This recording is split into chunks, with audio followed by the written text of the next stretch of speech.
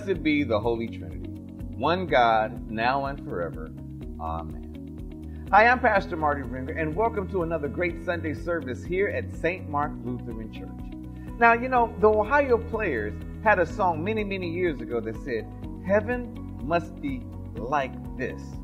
Now, they were trying to compare heaven to an earthly thing, but today we're trying to explain what heaven is really like. So I pray that this service and sermon is a blessing to you.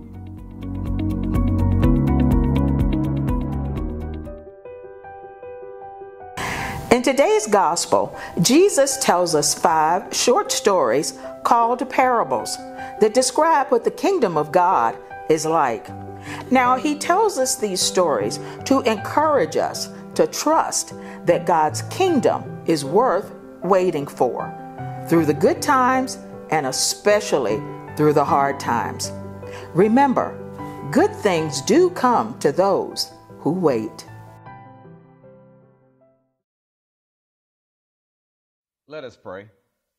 Gracious Heavenly Father, Lord God, we thank you for another day, Lord God. Lord God, another opportunity to learn more about you, Lord God, and learn about this thing called life, Lord God. Lord God, when your son was here, he was explaining to the people what heaven is like. And we still are trying to teach the people, Lord God, and get an understanding of what heaven really is like. So, Lord God, I ask you at this moment, Lord God, open up our hearts, our minds, and our understanding, Lord God, to understand your heaven. Lord God, remove me from this space. Allow the Holy Spirit to enter to speak to your flock. Lord God, I thank you in advance for all of your grace and blessings. In your holy name, amen. So as usual, I'd like to say happy Sunday or happy day, whatever day that you might be watching or listening to this. This is the day that the Lord has made, and we will rejoice and be glad in it. You know, today is a very interesting scripture, and I'm a just start off and let you know, everybody ain't gonna get this one.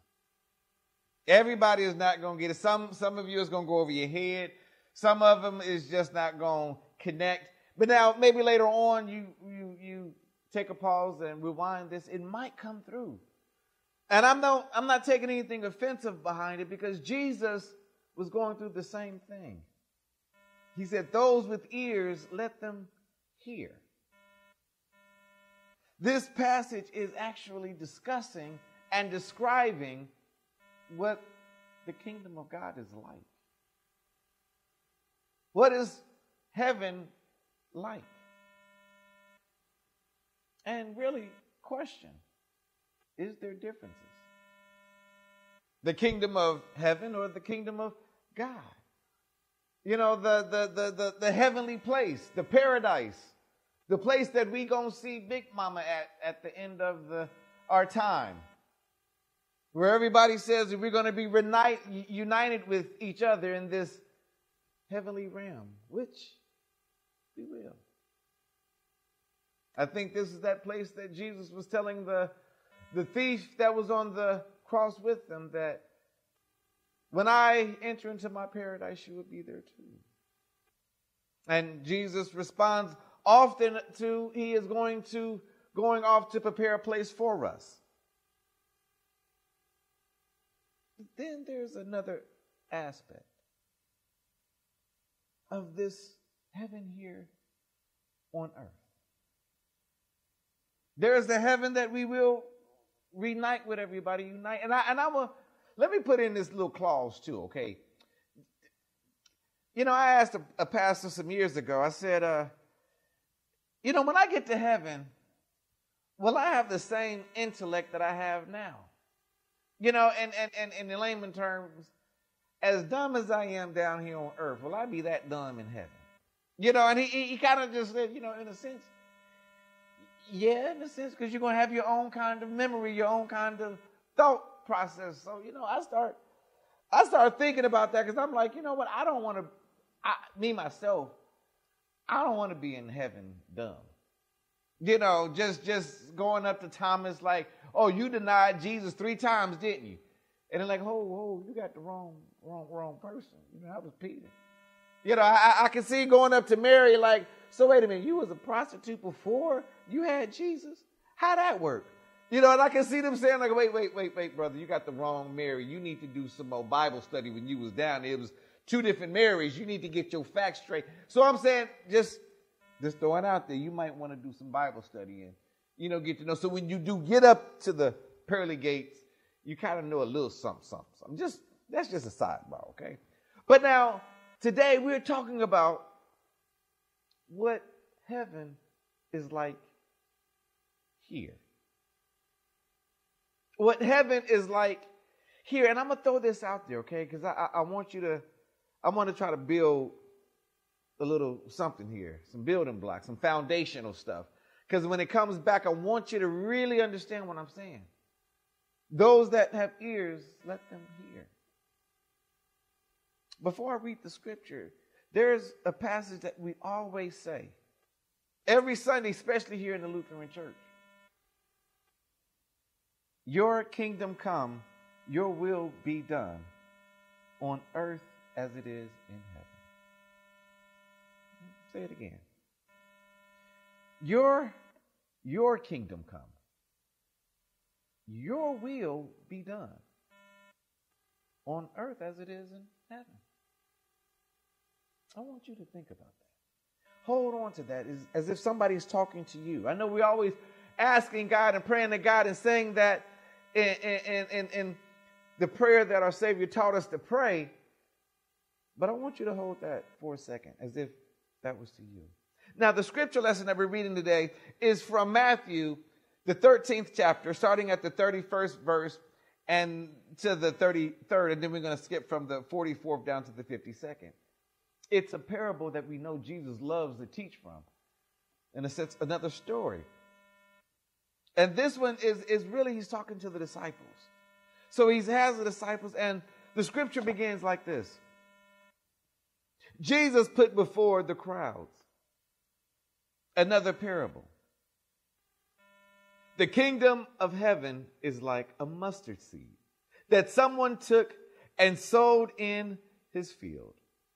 It is the smallest of all the seeds, but when it's grown to its greatest of shrubs, is the greatest of shrubs and becomes a tree, so that the birds of the air come and make nests in its branches. He told them another parable. The kingdom of heaven is like yeast that a woman took and mixed in with 3 measures of flour until all of it was leavened. The kingdom of heaven is like treasure hidden in a field, which someone found and hid. Then, in his joy, he goes and sells all that he has and buys that field. Again, the kingdom of heaven is like a merchant in search of a fine pearl or fine pearls. On finding one pearl of great value, he went and sold all that he had and bought it. Again, the kingdom of heaven is like a net that was thrown into the sea and caught fish of every kind. When it was full, they drew it ashore, sat down and put the good into the basket, threw out the bad. So it will be at the end of the age. The angels will come out and separate the evil from the righteous and throw them into the furnace of fire, where there will be weeping and gnashing of teeth. Have you understood all this? They answered, yes. And he said to them, therefore, every scribe who has been trained for the kingdom of heaven is like the master of a household who brings out of his treasure what is new and what is old. This is the gospel of our Lord, and we say praise to you, O Christ. You know, reading this, it kind of, Jesus does this in certain steps, and I want to kind of reiterate and go back and just make sure I correct something. One passage of this, he is talking to the crowds, And then we skip to another part that he's actually just talking to the disciples themselves. But it's interesting when Jesus first starts explaining to them. And I said, when he first starts explaining the concept of what heaven is like. And we're going to break these down a little bit, because he starts kind of telling them it's something that you can find. You find something, you grasp something that is worth more than anything that you have already possessed. It's more valuable than anything that you already have. So that means if I actually obtain this new, then I could probably obtain everything that I've already just lost. If I can understand what is awful, what I can find, then if I get this, I can actually replace everything that I've lost. This is more valuable than everything that I've lost. Why? Because I can get everything back with this that I found. He introduces heaven like this. It's something that, a pearl that you have looked all over for and you found one of value. You are willing to let everything go. It's interesting how Jesus says if you lose your life, you will find your life. If you find this heavenly thing, you are, in a sense, I'm willing to lose all of my life of who I used to be because I can get everything that I could ever hope and want and wish for. Those with ears, let them hear. Then he also goes into how small a piece of it that you can have that will grow to be the biggest shrub or tree in the forest. It's like just having flour, but you mix and it multiplies. It's like having that small mustard seed of hope or that small amber of fire that can alight, that could just turn a whole forest, make a forest fire. We ain't going to talk about that. But that little slither of hope, that little mustard seed that could grow so large. This is what heaven is like. That small glimpse of hope of that job, that business, that organization, that dream, that small thing that you have that could manifest and grow larger than life. McDonald's started with one restaurant and is all over the world. You know, we look at these mega churches where they started off as small, significant churches, small seeds that grew. A lot of us want the big apple tree and get upset when God gives us that apple seed because it grows. Your dream, your vision, He gives you that and it grows. He even goes into saying it's like a net that's being thrown out. He catches the fish and brings them back in, and those that are not worth eating, He throws them back out. Those that are good, you put it in the basket. Sometimes those are like your thoughts. He gives you these thoughts that goes out, that throws good thoughts out, and some of those negative ones you got to take and pick out and throw out. Pick out, throw out. Let me bring some things back to you to make you say, Your kingdom come, your will be done on earth as it is in heaven. How many of those thoughts that you have? Think about this. If your thought was like, if your brain and your mind and everything was just like a fisher's net, and you every day throw stuff out and you bring back in just the bad fish, or you only keep the bad fish. I'm saying you think about those negative things of my health. I know I'm going to get sicker and I ain't going to make it to the end of the week. Oh, I know my job ain't going to keep me 6 more months. I know my children, I know they're going to act up again, and I'm going to and I'm going to hold these things in my net. And then I'm surprised when some of these things start manifesting. Because your kingdom comes. Your will be done on earth as it is in your heaven. Have you noticed people that have negative views of life always find negative things that happen in their life? Isn't it interesting how they draw upon that? Jesus said, if you draw upon me, all good things come to me and come to you. What are you planting in your heaven? What are you catching in your fisher's net? And what are you keeping in that net? Are you keeping the bad fish? The bad thoughts? The negativeness? Or are you actually bringing in the good news of Christ and keeping that and holding on to that and putting that in your basket and standing on his promises? Those with ears, let them hear. Revelations, it says that that God dwells with us, dwells in us, dwells among us. And we said, well, your kingdom come, your will be done on earth as it is in heaven. But now, wait a minute. If Christ is in you, God is in you, he's a part of you, your kingdom come. So let me ask you this. What is in your kingdom that you're calling to come? What are you bringing into your earthly world? Bringing it out of your heaven, the thing that is consciously on your mind that God is saying, be conscious of your thoughts and your visions. Because if you write the vision down and make it plain, I will manifest it. Ask it in my name. And a lot of us, we miss it. Pray without ceasing. Some of us are doing that anyway without realizing it. Constantly praying, constantly meditating on the negative, or constantly meditating on the positive. Constantly asking God about the negative things in my life. Why is this always happening? Why is this coming to pass?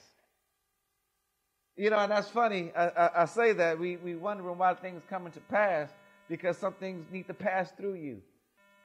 You know, it comes and it passes. But we want to stay in the negative aspect and keep focusing on the next negative thing to come to pass. We don't ever look at the happiness. When we pour that fish net in, for some reason we have a tendency to only keep the unhealthy fish. The unhealthy thoughts. You know, it's interesting in two places. It says, then I saw a new heaven and a new earth. For the first heaven and the first earth had passed away, and the sea was no more. That was Revelation, but you know it's interesting. If you even go back to Isaiah, Isaiah says, for behold, I create a new heaven and a new earth, and the former things shall not be remembered or come into mind. It's like when you reshift and you see this new heaven and you see this new earth and you realize that you have the power to change it. You have the power to actually redo your own canvas. You can recreate your new heaven and your new earth with the visual aspect of knowing that Christ is saying, I'm here with you. I died. I came to bring a new kingdom. I was saying the kingdom of God is near, and now that he has died and sacrificed his soul, the kingdom is here, and you have the power to change and reshape your heaven and new earth. See, I wanted to highlight that it said it in Revelations at the end, and in Isaiah, before even Christ came back, I'm creating something new. And really, it starts the new. The new starts in you. Repent from the way that you've been thinking. Repent meaning turning from your old ways, the old way that you've been thinking. Greater is he that is in you that is in the world. So your kingdom come. Your will be done on earth as it is in your heaven. So you can make it even personal. My kingdom come. my will be done on earth as it is in heaven. Let us pray. Gracious Heavenly Father, Lord God, allow your will to be done on us, Lord God. Lord God, open up our understandings, Lord God, to understand that we can manifest our new heaven and new earth, Lord God, being guided by you, Lord God. Lord God, we just thank you. Lord God, open up us, Lord God, to repent from our ways, Lord God. Open up us, Lord God, to know what to throw back, Lord God, when we capture these thoughts, Lord God. Allow us to only hold the goodness and the good news of you. Lord God, I just thank you for your grace and mercy. In your holy name, we all say,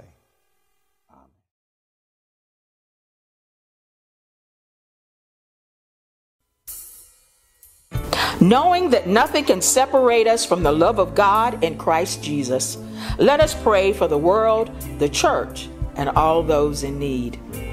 Let us pray. Today we pray for all who seek the kingdom of God.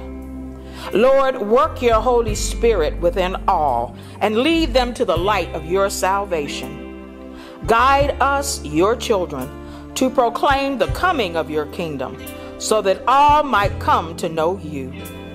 Make us ready to speak a word of hope, the hope we have in Christ Jesus, so that we can encourage, support, and bring new believers to your glory. Lord, in your mercy, hear our prayers. Lord, you have called us to be your treasures, to be those who love and serve you by helping to meet the needs of others. We bring before you this day persons and situations which need your healing love. Savior of the world, be present in all places of suffering, violence, and pain, and bring hope even in the darkest moments. Transform our hope into action, that we may hope to build your kingdom right here on earth. Lord, in your mercy, hear our prayers. We pray for all who are suffering hardship, those who are hungry, unemployed, persecuted, or ill. Give them the assurance that nothing can separate them from your love. We pray especially for those on our prayer list and those we lift to you in the silence and meditation of our hearts. Lord, in your mercy, hear our prayers. We know the Spirit of God intercedes for us in ways that our words cannot express. This is why we pray for those we know the best, love the most, and even those who don't know you. Yet it is into your hands that we offer all of these prayers through Jesus Christ, our Lord and Savior, who taught us to pray. Our Father, who art in heaven, hallowed be thy name. Thy kingdom come, thy will be done on earth as it is in heaven. Give us this day our daily bread, and forgive us our trespasses, as we forgive those who trespass against us. And lead us not into temptation, but deliver us from evil. For thine is the kingdom, and the power, and the glory, forever and ever. Amen.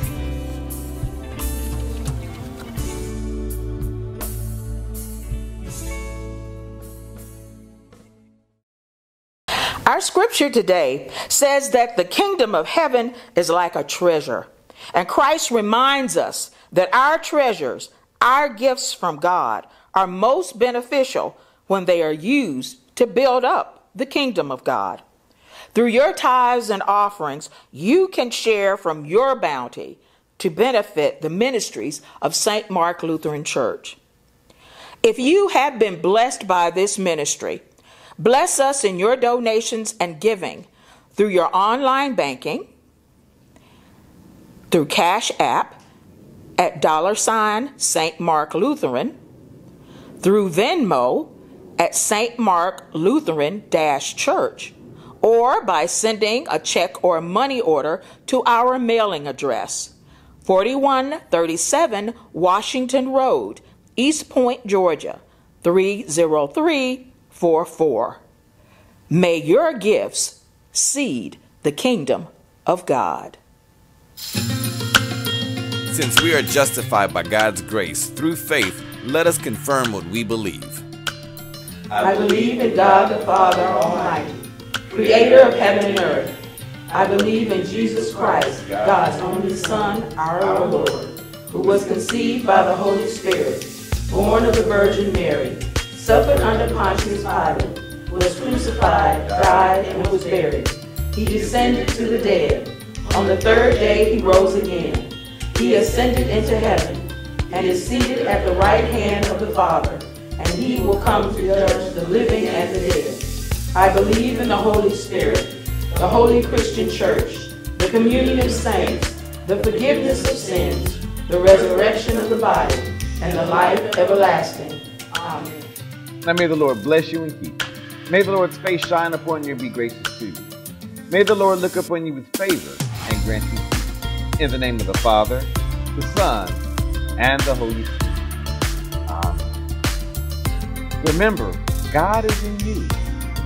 Your kingdom come. Your will be done on earth as it is in heaven. Go in peace and serve the Lord.